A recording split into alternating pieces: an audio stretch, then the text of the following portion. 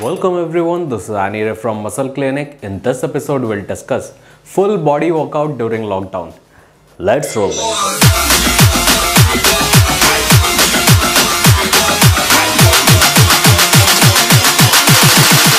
Alright, जैसा आप सबको पता है कि लॉकडाउन खुलने वाला है एंड ज़्यादातर लोग ये सोच के खुश हो रहे हैं कि जैसे ही लॉकडाउन खुलेगा सारे जिम्स ओपन हो जाएंगे एंड हम जिम में जाके वर्कआउट करेंगे ताकि पहले जैसा शेप वापस आ पाए। लेकिन गाइस, एक चीज़ आपको बता दूं कि लॉकडाउन खुलने के बाद भी अगले 5 से 6 महीने तक जिम में जाना ये सेफ़ नहीं होगा, ये डेंजरस हो सकता है। इस वजह से मैं आपको रेकमेंड करूँगा कि आप घर पर ही वर्कआउट करें। लेकिन एक चीज़ और बता दूँ, ज़्यादातर लोग ये सोचेंगे कि हम घर पर वर्कआउट करके भी सेम जिम जैसी बॉडी बना सकते हैं। एंड पर्सनली मुझे ऐसा लगता है कि जैसी बॉडी आप जिम में अचीव कर सकते हैं वैसी घर पे नहीं कर सकते हैं। बस आपका गोल ये होना चाहिए कि आप ज़्यादा से ज़्यादा मसल्स को बचा सके, तभी जाके जब जिम प्रॉपर तरीके से ओपन हो जाएगा एंड आप वर्कआउट करेंगे तो बैक टू दी शेप आ सकता है। तो सबसे पहले एक छोटी सी चीज़ हम लोग समझते हैं आपके मसल के एनाटॉमी के बारे में कि मसल ग्रो कैसे होता है। तो जब भी आप डे बाई डे वर्कआउट करते हैं एंड उसके ऊपर लोड बढ़ाते हैं तब मसल जो रहता है वो ब्रेक होके सर्वाइवल मोड में जाने की कोशिश करता है एंड अपने आप को ज़्यादा स्ट्रांग बनाता है ताकि आप ज़्यादा वेट लिफ्ट करेंगे तो भी मसल्स को कोई नुकसान ना हो एंड मसल उतना प्रेशर अच्छे से हैंडल कर पाए। इस वजह से मसल सर्वाइवल मोड में जाके ज़्यादा अच्छे से ग्रो हो पाता है। लेकिन अभी आपके पास ना सारे अच्छे इक्विपमेंट होंगे, ना उतना लोड आप अपनी मसल्स पे दे सकते हैं। एंड सबसे ईजी तरीका घर पे वर्कआउट करके अपने मसल्स को बचाने का है कि आप एक ऑनलाइन रेजिस्टेंस बैंड खरीद ले जो काफ़ी कम पैसे में भी आ जाएगा एंड आप ऑलमोस्ट सारे वर्कआउट उससे कर सकते हो जिससे आपके मसल्स बचे हुए रहें। तो स्टार्ट करते हैं आज का वर्कआउट। तो सबसे पहले आपको मोबिलिटी एंड स्ट्रेचिंग वाले एक्सरसाइजेस करने चाहिए बिकॉज इससे ब्लड फ्लो बढ़ जाता है एंड साथ ही में आपके मसल्स रेडी हो जाते हैं वर्कआउट करने के लिए। अगर आप प्रॉपर तरीके से स्ट्रेचिंग एंड मोबिलिटी वाले एक्सरसाइज नहीं करेंगे तो इन फ्यूचर आपको इंजरीज हो सकते हैं। इस वजह से अच्छे से अपने बॉडी का वार्म अप कर लीजिए एंड उसके बाद वर्कआउट स्टार्ट करना है। तो सबसे पहले आपको पुशअप्स लगाने हैं, तो आप अप्रॉक्सीमेट 10-10 के 3 या 4 सेट लगा सकते हैं जिससे आपकी बॉडी अच्छे से गर्म हो जाए। एंड साथ ही में आपके घर पे अगर कोई बार होगा तो वहाँ पर चिनअप्स भी लगाइएगा बिकॉज ये बहुत बेसिक एंड इंपॉर्टेंट एक्सरसाइजेज है। एंड जब आपकी बॉडी अच्छे से वार्म अप हो जाए तो सबसे पहला जो वर्कआउट रहेगा वो रहेगा चेस्ट का। इस वजह से आप अपना रेजिस्टेंस बैंड किसी भी दरवाजे पे लगा सकते हैं जिससे इजीली आप उसको एज अ केबल यूज कर सकते हैं।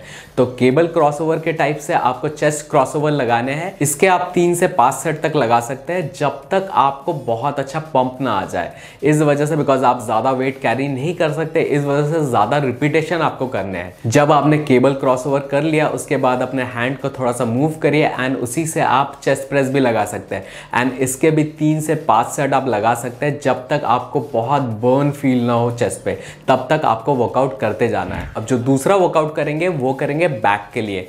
तो इस वजह से रेजिस्टेंस बैंड को अगेन आप दरवाजे पे लगा दीजिए एंड जैसा आप केबल रो करते हैं तो सेम वे में आपको रेजिस्टेंस बैंड के साथ बैक के लिए रो करना पड़ेगा। इसके भी अगेन 3 से 5 सेट तक आप ले सकते हैं एंड जब आपका ये वर्कआउट हो जाए तो उसके बाद आप सिटिंग रोइंग भी कर सकते हैं बिकॉज रेजिस्टेंस बैंड को आपको दरवाजे के नीचे वाले साइड में लगाना है एंड सिटिंग रोइंग अगेन आप 3 से 5 सेट तक कर सकते हैं जिससे अच्छा खासा आपका लोअर एंड अपर बैक हो जाएगा। एंड इसके बाद आपको क्या करना है, आपको डेडलिफ्ट्स करने हैं। तो उसके लिए रेजिस्टेंस बैंड को थोड़ा सा छोटा करिए अपने शूज में लपेट के एंड जितना लोड भी आप दे सकते हैं उतना लोड उसमें आप ऐड कर सकते हैं। एंड जो बैंड से मैं वर्कआउट कर रहा हूँ इसमें अलग अलग वेट्स टाइप से रेजिस्टेंस दिया हुआ है, इस वजह से आप अपना वेट भी चेंज कर सकते हैं। तो इसको शूज में आपको लपेटना है एंड फिर आपको डेडलिफ्ट्स करने हैं जिससे प्रॉपर तरीके से आपके लोअर बैक की भी वर्कआउट अच्छे से हो जाए। अब जो नेक्स्ट वर्कआउट है वो करेंगे शोल्डर के लिए बिकॉज शोल्डर भी अगेन बहुत इंपॉर्टेंट पार्ट होता है। तो अगेन रेजिस्टेंस बैंड को अपने शू के नीचे आप लगाइए एंड सबसे पहले साइड लैटरल करिए एंड साइड लैटरल भी अगेन आपको 3 से 5 सेट तक करना है जिससे अच्छे से आपका शोल्डर वार्म हो जाए। एंड उसके बाद जैसा हम लोग डंबल राइज करते हैं तो सेम वे में आपको शोल्डर राइज अगेन करना है। अगेन इसके 3 से 5 सेट आपको करने हैं। अब जो नेक्स्ट वर्कआउट है शोल्डर के लिए, उसके लिए आपको रेजिस्टेंस बैंड को पीछे पकड़ना है एंड जैसा हम लोग डंबल के थ्रू शोल्डर प्रेस करते हैं तो सेम वे में आपको शोल्डर प्रेस करना है। जब इसके भी 3 से 5 सेट हो जाए तो आपको बहुत अच्छा फील आएगा आपके शोल्डर में, आपको लगेगा आपने बहुत अच्छा वर्कआउट कर दिया। तो सेम वे में आप वेट्स बढ़ाते जाइए एंड मैं बहुत अच्छे एक रेजिस्टेंस बैंड का लिंक अपने डिस्क्रिप्शन में दे दूंगा, तो अगर आपको परचेस करना है तो वहां जाके जरूर परचेस करिएगा। अब जब आपने 3 बड़े मसल ग्रुप अपर बॉडी के कर चुके हैं तो अभी लेग्स की बारी आती है, बिकॉज ये बहुत इंपॉर्टेंट मसल ग्रुप है। इस वजह से सबसे पहले आपको फ्री स्क्वाट्स करने चाहिए जिससे ब्लड फ्लो बढ़ जाए एंड वार्म अप हो जाए। तो इसके अगेन आप 3 से 5 सेट फ्री स्क्वाट्स कर सकते हैं। एंड जब आपने ये कर लिया तो आपको अगेन अपने रेजिस्टेंस बैंड को अपने पैरों में फंसाना है एंड उसके बाद उसको लेके स्क्वाट्स करने हैं, जिससे बहुत अच्छा आपको वेट मिलेगा। एंड टाइम टू टाइम आप अपने रेजिस्टेंस बैंड के पावर को बढ़ाते जाइए जिससे और ज़्यादा वेट आपको फील हो एंड इससे बहुत अच्छा आप स्क्वाट्स कर सकते हैं। एंड जब आपने स्क्वाट्स कंप्लीट कर लिया तो उसके बाद वॉकिंग लंजेस करिए अगर आपके पास ऐसा स्पेस है तो। एंड उसके भी आपको 3 से 5 सेट्स करने हैं जिससे बहुत अच्छा वर्कआउट फील हो। जब आपका लंजेस हो जाए तो आप लेग कर्ल्स भी रेजिस्टेंस बैंड के थ्रू कर सकते हैं जो अच्छा इंपैक्ट देता है। अगेन इसके आपको 3 से 5 सेट तक करने हैं जिससे आपका लेग्स का वर्कआउट कंप्लीट हो जाए।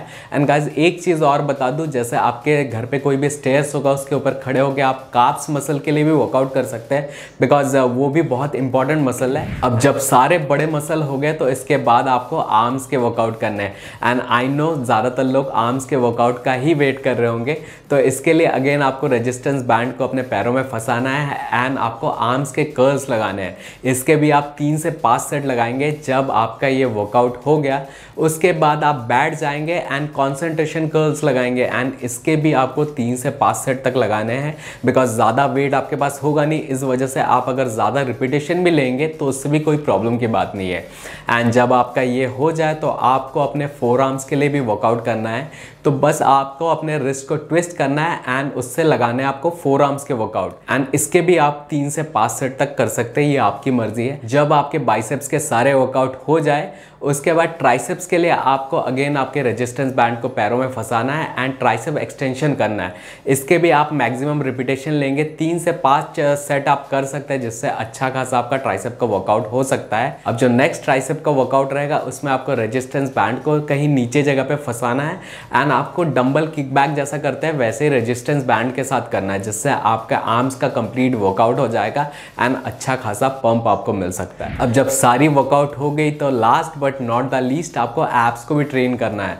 तो इस वजह से लोअर एरिया में कहीं पर भी रेजिस्टेंस बैंड को पकड़ लीजिए एंड उससे लगाइए क्रंचेस। जितने भी आप कर पाए सेट्स में करिए या फिर डायरेक्टली एक बार में 30 से 40 रिपीटेशन आप कर लीजिए, ये आपके ऊपर डिपेंड करता है। एंड सेम वे में आप उल्टा लेट के अपने रेजिस्टेंस बैंड को पैरों में फंसाइए एंड अच्छा खासा आप लेग राइजेस भी कर सकते हैं जिससे आपको लोड पड़ेगा आपके एब्स में एंड आपके एब्स भी अच्छे से ट्रेन होंगे। गाइस अब जो नेक्स्ट वर्कआउट है आपके एब्स के लिए, उसके लिए आप एब साइकिल भी कर सकते हैं। अप्रॉक्सीमेट 30 से 50 रिपीटेशन आप एक सेट में ले सकते हैं जिससे बहुत अच्छा एब्स का एक्सरसाइज होगा एंड आपके एब्स भी मेंटेन रहेंगे। एंड एक बात बता दूं आपको कि आपको साइड्स भी अच्छे से ट्रेन करने हैं। जैसे मैं प्रीवियसली काफ़ी वीडियोस में बता चुका हूं कि जब भी आपको साइड्स को अच्छे से ट्रेन करना है तो एक ही सबसे इंपॉर्टेंट एक्सरसाइज रहता है, वो रहता है वुड चॉपर। तो सेम वे में आप दरवाजे में फंसाएंगे अपने रेजिस्टेंस बैंड को और उसको मूव करेंगे, जैसा मैं कर रहा हूँ आपको दिख रहा होगा। जैसे हम लोग केबल में वेट डाल के वुड चॉपर करते हैं तो सेम वे में आपको रेजिस्टेंस बैंड के साथ वुड चॉपर करना है एंड इसके भी आप 3 से 5 सेट लगा सकते हैं। अब गाइस जब आपने सारे वर्कआउट कर लिए तो एक चीज आपको बता दूं, ये सारे वर्कआउट आप एक दिन में ही कर सकते हैं या फिर पर डे के हिसाब से जैसा आप जिम में करते हैं वैसे भी कर सकते हैं, लेकिन उस टाइम पे आपको ज्यादा रिपीटेशन लेना पड़ेगा ताकि आप अपने मसल्स को अच्छे से ब्रेक कर सके एंड अपने मसल्स पे थोड़ा सा लोड डाल सके। एंड इसके साथ साथ आपको एक प्रॉपर डाइट प्लान भी फॉलो करना पड़ेगा, तभी आप अपने मसल्स को अच्छे से प्रिजर्व करके रख सकते हैं। इस वजह से अपने प्रोटीन इंटेक का अच्छे से ध्यान रखिएगा। तो अगर आप नॉनवेज फूड नहीं खाते एंड वेजिटेरियन सोर्सेज से आपकी प्रोटीन रिक्वायरमेंट पूरी नहीं हो रही है तो आपको एक वे प्रोटीन जरूर लेना चाहिए। मैं कुछ अच्छे वे प्रोटीन का भी लिंक अपने डिस्क्रिप्शन में दे दूंगा जिससे आप इजीली परचेस कर सकते हैं, बिकॉज ऑनलाइन मार्केट ऑलरेडी खुल चुका है। एंड साथ ही में रेजिस्टेंस बैंड के भी मैं लिंक कुछ डिस्क्रिप्शन में दे दूंगा जिससे आप इजीली परचेस कर सकते हैं। एनीवेज वीडियो को यहीं खत्म करते हैं एंड इसके बारे में आपको ज्यादा कुछ जानना है तो प्लीज कमेंट सेक्शन में कमेंट करिए एंड मुझे इंस्टाग्राम पे फॉलो करिए। डिस्क्रिप्शन में लिंक होगा, वहां जाके डायरेक्ट क्वेश्चन पूछ सकते हैं। साथ ही में जो रेड कलर का सब्सक्राइब वाला बटन है उसे प्रेस कर दीजिए, बाजू वाला जो बेल आइकन है उसे भी प्रेस कर दीजिए। Hope you like this video. If it did then please like share subscribe my YouTube channel. Keep pumping, stay blessed.